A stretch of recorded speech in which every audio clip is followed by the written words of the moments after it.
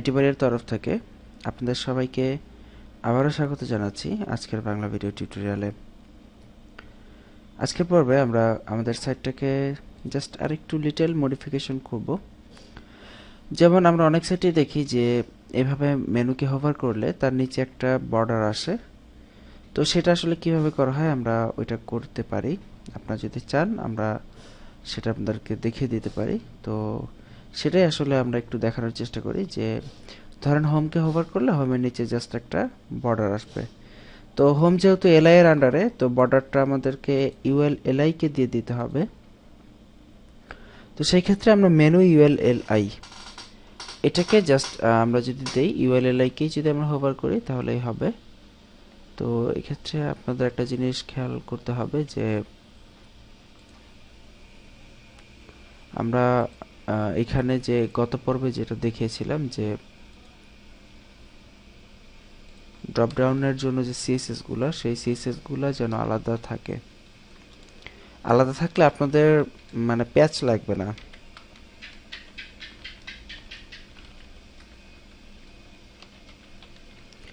আচ্ছা, CSS for drop down আর এটা CSS for drop down. আচ্ছা, শেষ। ওকে, ফাইন, খুব ভালো। তো মেনু ইউএল এলআই এলআই কে জাস্ট আমরা হোভার করব। হোভারে আমরা এটা দিব। তো হোভারে আমরা বর্ডার বটম দিতে পারি,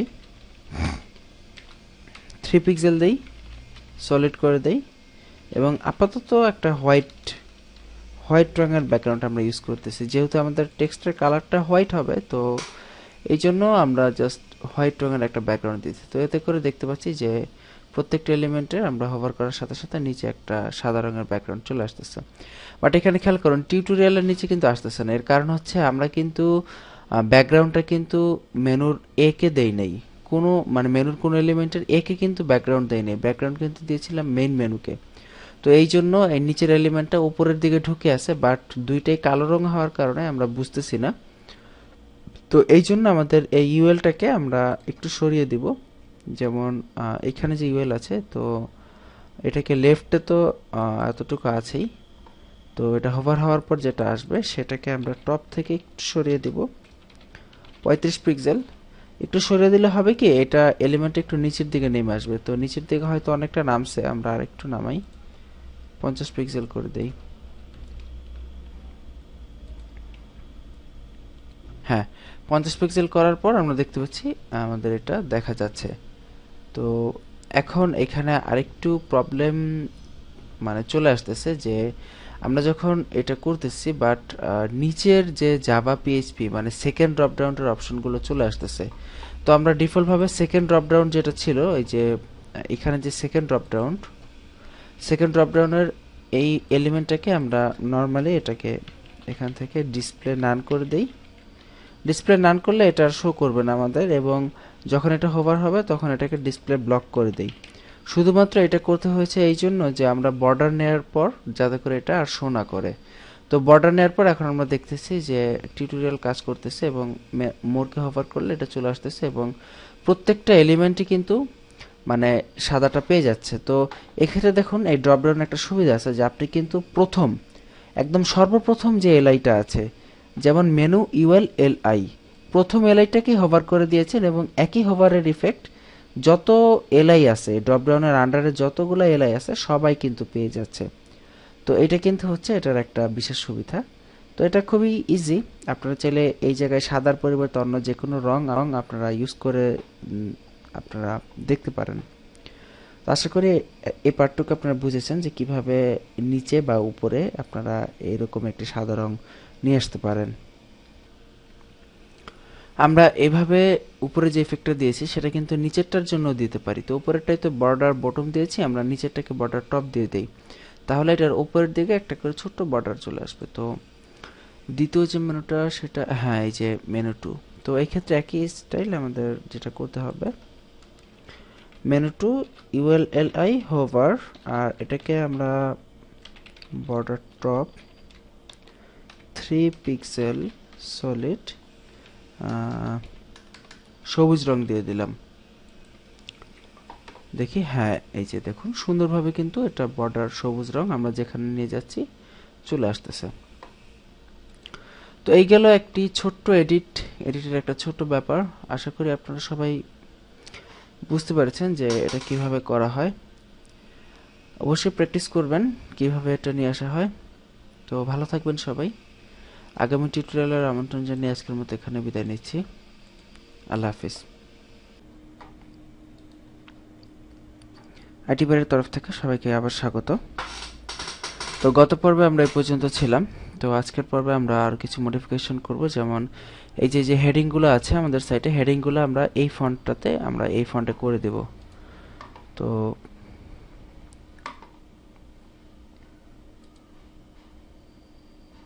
হেডিংগুলো এই ফন্টে যদি আমরা করতে চাই, তাহলে এখানে আমরা যেটা নিয়েছিলাম কন্টেন্ট র্যাপারের আন্ডারে যত H2 থাকবে সমস্ত H2 কে আমরা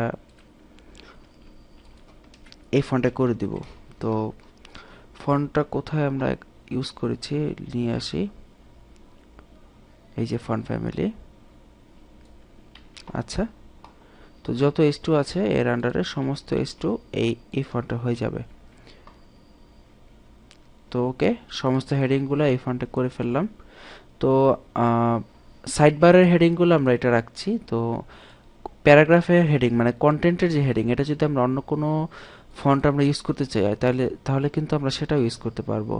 তবে এক্ষেত্রে দেখা যাচ্ছে যে এই হেডিংটাই মোটামুটি ভালো লাগতেছে। তো প্যারাগ্রাফগুলো যাতে অন্য হেডিংয়ে হয় এবং লিঙ্কগুলো যাতে অন্য হেডিংয়ে হয়, সেই জন্য আমরা গুগল ফন্ট থেকে আমরা নিয়ে আসি।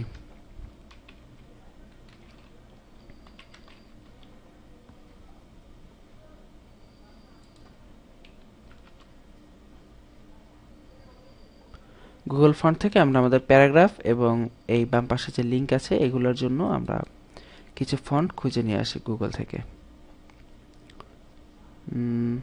আচ্ছা, রোবোটো এই যে প্রথম যে ফন্টটা আছে এটাই তো আমরা এখান থেকে ইউজ করতে পারি। সিএসএস এ ইম্পোর্ট করে ফেলি। সিএসএস ইম্পোর্ট করা সবচেয়ে সহজ এবং এডিট করা সবচেয়ে সহজ। সিএসএস ইম্পোর্ট করে ফেললাম এবং আমাদের ফন্ট ফ্যামিলির নামটা কি দিতে হবে এখানে বলে দিছি। আচ্ছা, যাই হোক, আমরা আগে সিলেক্ট করে নিই ফন্টটাকে। যেমন আমরা চাচ্ছি যে টোটাল যে কন্টেন্ট আছে আমাদের, টোটাল যে কন্টেন্ট র্যাপার H2, তো ঠিক একইভাবে কন্টেন্ট র্যাপার পি এবং কন্টেন্ট র্যাপার পি এবং কন্টেন্ট র্যাপার এ, মানে যত প্যারাগ্রাফ আছে এবং যত লিঙ্ক আছে সমস্তগুলা ঠিক এই ফন্টে হবে। তো কোন ফন্টে হবে সেই ফন্টটা এখানে দেয়া আছে। আচ্ছা, তো আমরা এটা ইম্পোর্ট করে ফেললাম। এবার দেখি যে পেয়েছি কিনা এখান থেকে। হ্যাঁ, সবগুলা ফন্ট রোবোটোতে পেয়েছে। আমরা এখানে দেখতে পাচ্ছি যে সুন্দরভাবেই রোবোটো ফন্টে আছে। তো আমাদের বেসিক এডিটিং হয়ে গেল। এখন আমরা কিছু নতুন টপিক যোগ করতে পারি একটু বড় করার জন্য। যেমন এখানে হেডিং আমরা একটা দিয়েছি, আমরা আরেকটা নিয়ে নিতে পারি এখান থেকে। এখানে যেমন হেডিং নিয়েছি, এরপরে আমরা এখানে লিখতে পারি যে এখানে সেকেন্ড টপিক, এটা আমাদের সেকেন্ড টপিক হতে পারে। এবং এখানে আমরা টপিকের জায়গায় একটু বড় করে টপিক এলিমেন্ট এই কথাটা লিখে দিতে পারি।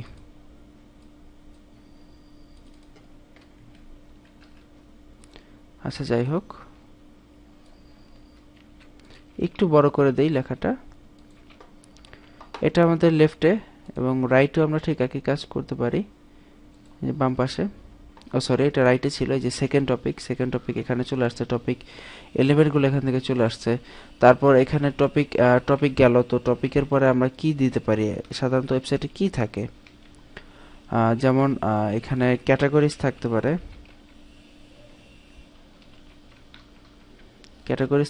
ক্যাটাগরিজ বানাম ভুল হয়েছে, যাই হোক। এখানে থাকতে পারে যে HTML CSS ক্যাটাগরি থাকতে পারে। তারপর থাকতে পারে সার্চ ইঞ্জিন অপটিমাইজেশন বা SEO থাকতে পারে। এর পরে কি থাকতে পারে এখানে, যে ধরুন ওয়েব ডেভেলপমেন্ট ক্যাটাগরি এখানে থাকতে পারে। তারপর থাকতে পারে এখানে অনলাইন আর্নিং, এই ক্যাটাগরি থাকতে পারে। তো এইভাবে আমরা ডান পাশে আরও ক্যাটাগরি এখানে অ্যাড করে দিলাম। এবং বাম পাশে আমরা চাইলে আরও অ্যাড করতে পারি, যে বাম পাশে আমরা যেটা, এই যে বাম পাশ, আমাদের উপরেরটা হচ্ছে বাম পাশ। তো বাম পাশের আমরা এই হেডিং সহ ইউএলটাকে কপি করে নিচ্ছি। কপি করে জাস্ট আমরা যদি নতুন কিছু অ্যাড করতে চাই, এখানে যেমন দিতে পারি যে রিসেন্ট পোস্ট।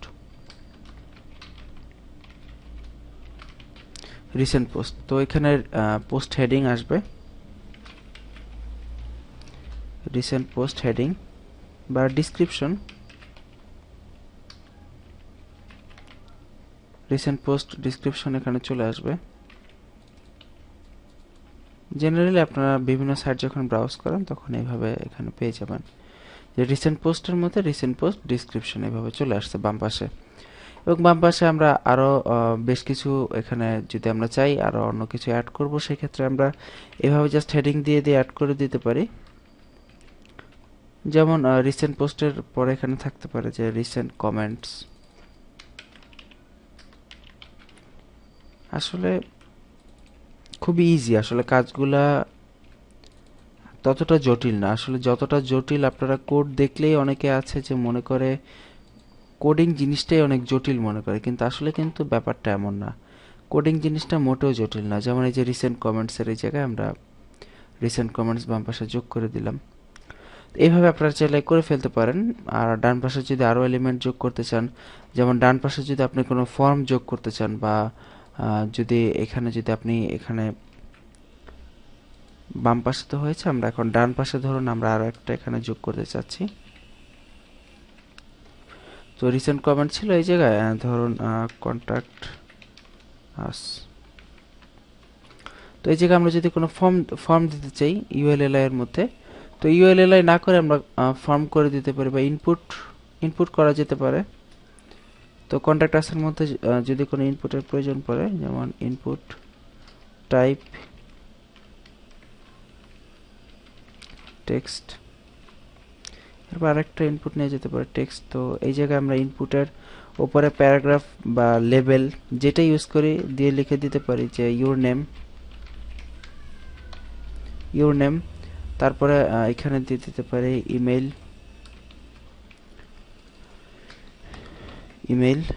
তারপরে আমরা এখানে দিয়ে দিতে পারি যে, সরি, এখানে তো আর ওটা দেওয়ার দরকার নেই। এখানে ইনপুট টাইপ সাবমিট। এই যে ইনপুট বক্স চলে আসছে। এখন আপনি যদি এটাকে মডিফিকেশন করতে চান, অবশ্যই মডিফিকেশন করতে পারবেন, নো প্রবলেম। যেমন এখানে আমরা দেখি যে প্যারাগ্রাফের ডিফল্টভাবে লাইন হাইট 150 পিক্সেল, এটার জন্য একটু এখানে বেশি চলে আসছে। তারপর এখানে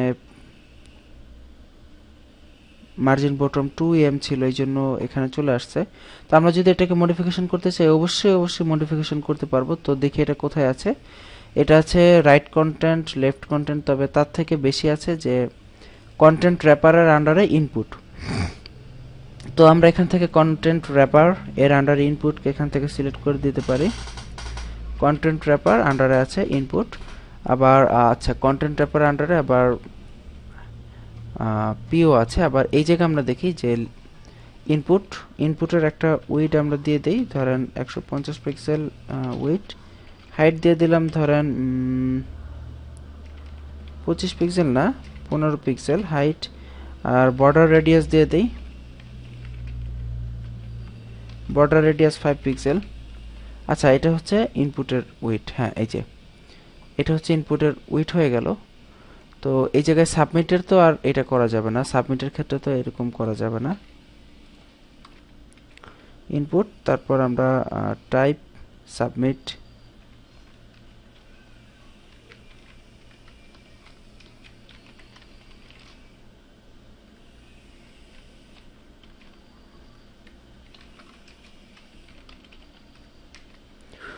উইড 25 পিক্সেল। আসলে টাইপ সাবমিট করা হয়েছে কিনা আমি জানি না, যদিও আমি এই ব্যাপারে খুব দুর্বল, কারণ আমি ফর্ম তৈরিতে একটু দুর্বল। যাই হোক, ওটা কোনো ব্যাপার না। আসলে আপনি যখন প্রফেশনাল লেভেলে কোনো কাজ করবেন তখন এমনিতেই হয়ে যাবে। 75 পিক্সেল এবং হাইট 25 পিক্সেল। একটু বড় করে দিচ্ছি বাটনটাকে। হ্যাঁ, আমরা ব্যাকগ্রাউন্ডের কালারও দিয়ে দিতে পারি, টেক্সটের কালার সাদা করে দিতে পারি।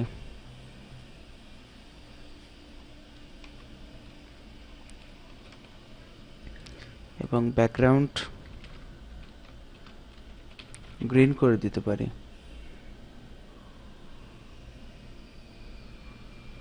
হ্যাঁ, এটা নেওয়া যেতে পারে। ও না, সরি, ফাইন, এটা কপি করে নেই ইনপুটের জন্য। 68 নাম্বার লাইন, 68 নাম্বার লাইনে আমরা এটা দিয়ে দিচ্ছি। আসলে আমরা কিন্তু নতুন কোনো কোডিং শেখাচ্ছি না আপনাকে, জাস্ট ফরম্যাটিং। এই ফরম্যাটিংগুলো আপনারা ভালোভাবে দেখেন, দয়া করে কেউ বিরক্ত হবেন না, ঠিক আছে? কারণ এই ফরম্যাটিংগুলো আপনাদের প্রচুর প্রচুর কাজে লাগবে। এই ফরম্যাটিংয়ে যে যত বেশি দক্ষতা অর্জন করতে পারবেন, অবশ্যই অবশ্যই সে তত দ্রুত গতিতে আপনার বাইরের কাজ কমপ্লিট করে দিতে পারবেন। দেখবেন যে একটা ওয়েবসাইট আপনি করেছেন, বাট এই ফরম্যাট করতে আপনার অনেক অনেক টাইম নষ্ট হচ্ছে। তো এই জন্যই মূলত ফরম্যাটিংয়ের কাজগুলো আপনাদেরকে দেখানো। যা কোডিং শেখানোর ছিল আমরা পূর্বেই শিখিয়ে দিয়েছি, এখন শুধু আপনাদেরকে ফরম্যাটিংগুলো দেখাচ্ছি, এই জন্যই যে আপনারা যাতে ভালোভাবে বুঝতে পারেন ব্যাপারগুলো, ফরম্যাট যাতে আপনারা ভালোভাবে করতে পারেন।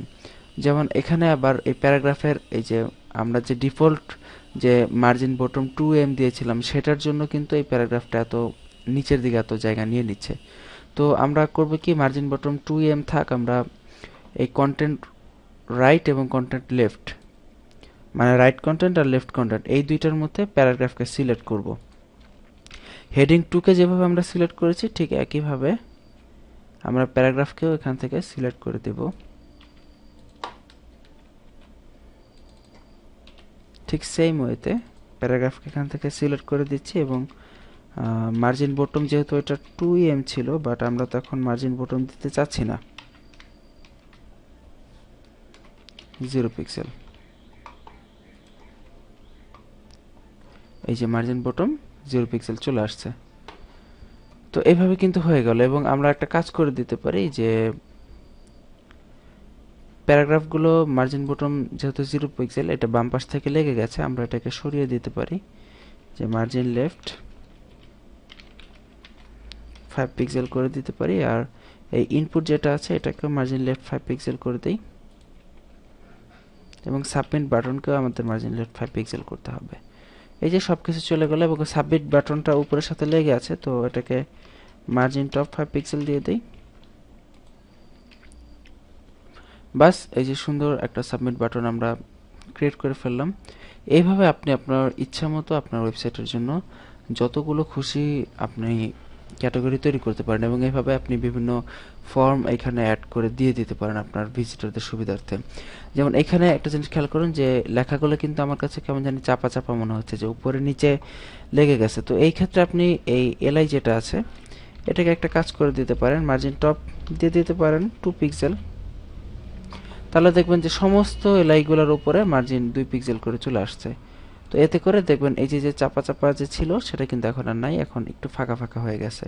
তো এটা লাইন নাম্বার 57, সিএসএস এর লাইন নাম্বার 57তে আপনি এই কাজটা করে দিতে পারেন। মার্জিন টপ 2 পিক্সেল আমরা করে দিলাম, বাস। এই যে এখন একটু সুন্দর হয়ে গেছে প্রত্যেকটা এলিমেন্টগুলো। তো এইভাবে আপনি আপনার ওয়েবসাইটকে সাজিয়ে ফেলতে পারেন। তো ওয়েবসাইট সাজানোর ব্যাপারে অনেক কিছু বললাম এবং বিশেষ করে সাইড বার আপনি কিভাবে এরকম করে ডিজাইন করবেন সে ব্যাপারে বললাম। ও আচ্ছা, আর এখানে নতুন একটা জিনিস কিন্তু আমরা শিখেছি, আগে শেখানো হয়েছে কিনা আমার খেয়াল নাই। এই যে এই ইনপুট টাইপ সাবমিটকে কিভাবে সিলেক্ট করে, দেখুন আমরা সাবমিটকে কিভাবে এখান থেকে সিলেক্ট করলাম। যে ইনপুট, দুইটাই ইনপুট, একটা হচ্ছে নর্মাল ইনপুট, একটা হচ্ছে আবার টাইপ আবার সাবমিট। তো যে ইনপুটের টাইপ সাবমিট থাকবে সেটাকে আপনি এইভাবে সিলেক্ট করবেন, ব্র্যাকেট দিয়ে টাইপ, তারপর কমা দিয়ে সাবমিট, তারপর এটার উইডথ হাইট আপনি নির্ধারণ করে দিলেন। এবং এখানে আরেকটা জিনিস আপনি লক্ষ্য করুন যে কার্সর আমরা পয়েন্টার দেই, তাহলে হবে কি যে আমরা এখন এর উপর মাউস রাখলে চেঞ্জ হচ্ছে না, বাট এখন রিফ্রেশ করার পর যদি মাউস রাখি দেখবো এটা মানে কার্সরটা পয়েন্টার হয়ে গেছে, দেখতে মনে হবে যে এটা একটা বাটনের মতো, এখানে ক্লিক করা যাবে। তো এই ছিল আজকে টিউটোরিয়াল, অনেক কিছু ফরম্যাটিং করলাম। বিরক্তিকর টিউটোরিয়াল আপনার কাছে মনে হওয়াটাই স্বাভাবিক, কারণ ফরম্যাটিংয়ের টিউটোরিয়াল আপনি নতুন কিছু শিখতেছেন না, শুধু ফরম্যাট করা দেখতেছেন। তো যাই হোক, আশা করি যারা শিখতে চান তারা বিরক্ত হবেন না। টিউটোরিয়ালটি মনোযোগ দিয়ে দেখবেন এবং আপনারা নিজেরা করে প্র্যাকটিস করবেন। তো ভালো থাকুন, সুস্থ থাকুন। আগামী টিউটোরিয়ালে ফরম্যাটিং নিয়েই কথা বলবো এবং নতুন কিছু জিনিস আপনাদের সামনে উপস্থাপন করার চেষ্টা করব। তো সেই পর্বের আমন্ত্রণ রইল। আজকের মতো এখানে বিদায় নিচ্ছি। আল্লাহ হাফিজ। তো গত পর্বে আমরা এই পর্যন্ত ছিলাম, আপনারা সবাই দেখেছেন। আজকের পর্বে আমরা আরও কিছু কাজ করব, যেমন উপরে যে মেনুটা আছে, ড্রপডাউন যে মেনুটা আমরা তৈরি করেছি, এই মেনুটাকে আমরা আজকে স্টিক করে দিব। তো আমাদের HTML CSS এর স্টিকেটিভ যে টিউটোরিয়াল আছে সেটাতে আপনারা সবাই অলরেডি এটা সম্পর্কে দেখে গেছেন। তো যেহেতু আপনাদেরকে আগে দেখানো হয়েছে, তো এই জন্য আমি কথা না বাইরে ডিরেক্টলি স্টিক করে দিচ্ছি। তো আপনারা জানেন স্টিক করার জন্য আমাদের কিছু স্ক্রিপ্ট কল করতে হয়। স্ক্রিপ্টটা আমরা এখানে দিয়ে দিলাম এবং আমাদের CSS এ কিছু কোড রাখতে হয়, তো সেই কোডটা আমরা রেখে দিলাম। আর আমরা যে অংশটাকে স্টিক করব সেই অংশটার আইডিটাকে স্টিকার দিয়ে দিতে হয় আইডিটা। আমরা চাচ্ছি যে মেনু প্রথম যে মেনুটা আছে সেটাকে আমরা স্টিক করব। তো আমরা এখানে মেনুটাকে স্টিক এভাবে করে, অথবা হেডার যেটা আছে হেডার আইডি স্টিকার দিয়ে দেখি হয় কিনা। হ্যাঁ, হেডার আইডি স্টিক করলে স্টিক হচ্ছে, বাট এই ক্ষেত্রে হেডার আইডিটাকে না করে আমরা এটাকেই করে দিলাম।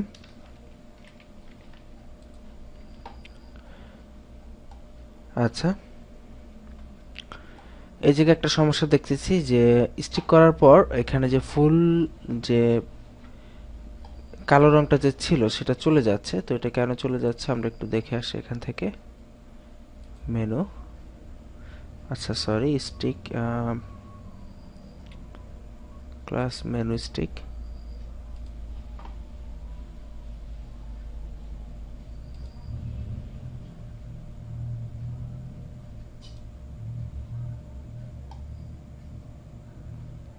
এখান থেকে দেখে নেই, মেনুর সম্ভবত কোনো উইড দেওয়া ছিল না, এই জন্য এটা চলে যাচ্ছে। হ্যাঁ, মেনুর উইড নেই, এই জন্য এটা চলে যাচ্ছে। লাইন নাম্বার 35-এ মেনুর একটা উইড দিয়ে দিতে হবে আমাদের। লাইন নাম্বার 35 মেনুর একটি উইড দিয়ে দিচ্ছি 960 পিক্সেল।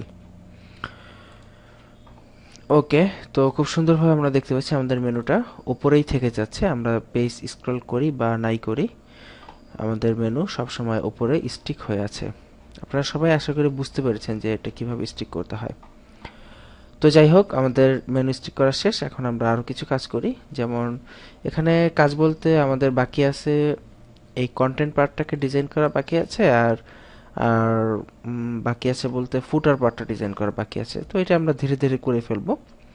যেহেতু মেইন টিউটোরিয়াল আপনাদের দেখা শেষ, এখন আমরা ধীরে ধীরে একটু একটু করে করে দিচ্ছি। তো আমরা কিছু কন্টেন্ট আরও বেশি নেই, কারণ কন্টেন্ট না থাকলে আমরা এডিট করেও মজা পাবো না। আচ্ছা, তো দেখি আমাদের কন্টেন্ট এখানে কতটুকু ছিল। আমরা এরকম প্যারাগ্রাফ, এখানে তো একটা আছে, আমরা আরো কয়েকটা প্যারাগ্রাফ নিয়ে নেই,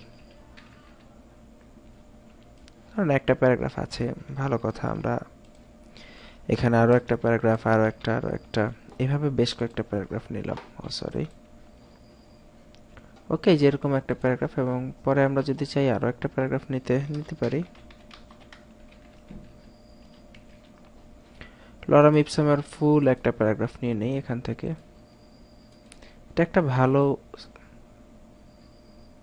সাইট, আমাদের ডেমো কন্টেন্ট নেওয়ার জন্য লরাম ইপসামটা সব জায়গায় ইউজ করা হয়। এবং শেষেরটাকে আরেকটা হেডিং দিয়ে দেখি হেডিংটা কিভাবে আসে।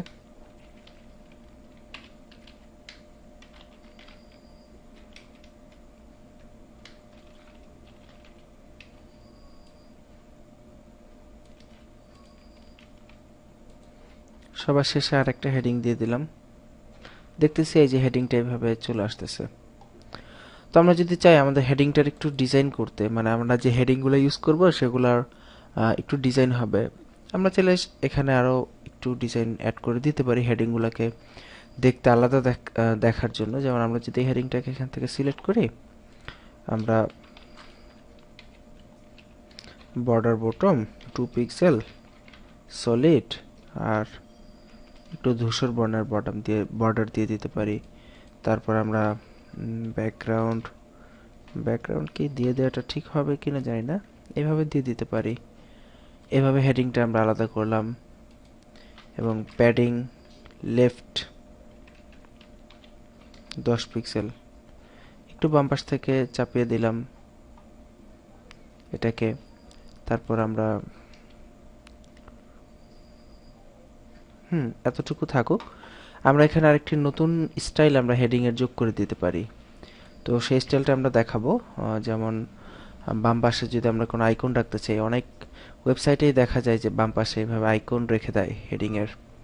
তো সেটা কিভাবে করতে হয় আমরা সেটা আপনাদেরকে দেখাবো। আচ্ছা, আমরা আপাতত এই যে যতটুকু স্টাইল করেছি সেটা হচ্ছে আমাদের, এটা হবে হেডিং, তবে এটা হবে মিডল কন্টেন্টের হেডিং। তো মিডল কন্টেন্টের আন্ডারে যে হেডিং আছে সেটাকে আমরা স্টাইল দিব। যেমন এই যে মিডল কন্টেন্ট এর আন্ডারে হেডিং। আচ্ছা, আমরা নিচে আরেকটা নিয়েই নেই।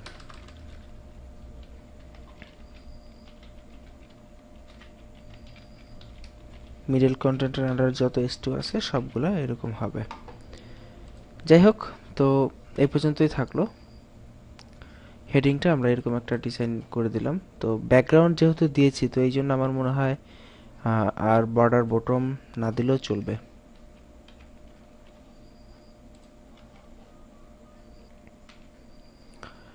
ওকে, তো এই ছিল এখনকার মতো হেডিং এর ডিজাইনটা। আমরা এখানে চাইলে আরেকটু কাজ করতে পারি। প্যাডিং লেফট তো 10 পিক্সেল দিয়েছি, প্যাডিং টপ এবং বটম, প্যাডিং টপ 2 পিক্সেল আর প্যাডিং বটম 2 পিক্সেল দিয়ে দিই। তাহলে এটাকে টোটালটা এভাবে না করে আমরা তো এইভাবেই করে দিতে পারি যে